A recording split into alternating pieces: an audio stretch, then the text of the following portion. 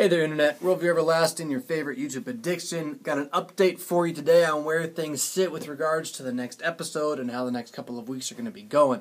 Had a really insane but wonderful last few weeks with Higher Things both in Maryville, Missouri and Irvine, California, as well as a little trip I had to take to see a friend out in Denver, so I spent some time on the road driving across Nebraska.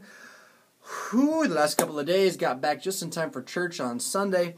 Had kind of almost a day off yesterday, but not really. Ended up doing a couple other things like working on my upcoming book from Concordia Publishing House, which hopefully is in the final phases of production. And you're going to be hearing more about that in the soon time. As part of why there is not going to be a Greek Tuesday today is because of that workload that needs to be finished up. Also, with the reality that I've got about 2 weeks of official work, and then I'm going to finally, for like the first time in 2 years, take about 12 days with my family, go visit my folks in Kansas City, live in their basement, which is our standard family vacation mode of operation, and take some time off and try not to do anything during those weeks. That maybe, if you know what this is, a little bit of this. Read some books as well. So what that means is, time in the next 2 weeks has to be absolutely apportioned to the work that I'm getting paid for, which is working here at Bethany. But here's the plan then. So no Greek Tuesday the next 2 weeks. You're going to have to be on your own with regards to sermon prep and things like that. I'm pretty sure y'all can handle that. But we will have Ask the Pastors on Friday. So we got 2 episodes over the next 2 weeks. Ask the Pastor 2.0, Worldview Everlasting, coming to you on Friday. After vacation, when I'm back, we'll swing back into the Greek Tuesday, Ask the Pastor, 2 shows a week kind of thing.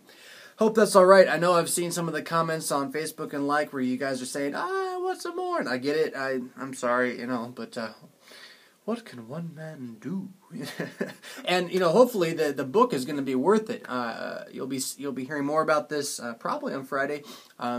Assuming that it gets through all the procedure it needs to with regards to how books are published in the LCMS, yada yada. I think you're going to find that you really enjoy it if you like the show. It's the show put to paper, or as one person told me, Adolf Caberly on crack. No crack actually involved, but kind of the idea, on crack being vernacular for whacked out different from a whole different direction, and Adolf Caberly being anything but vernacular for awesome old school Lutheran theology.